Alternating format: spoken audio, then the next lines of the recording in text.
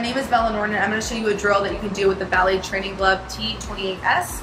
So this is going to be a angled drill.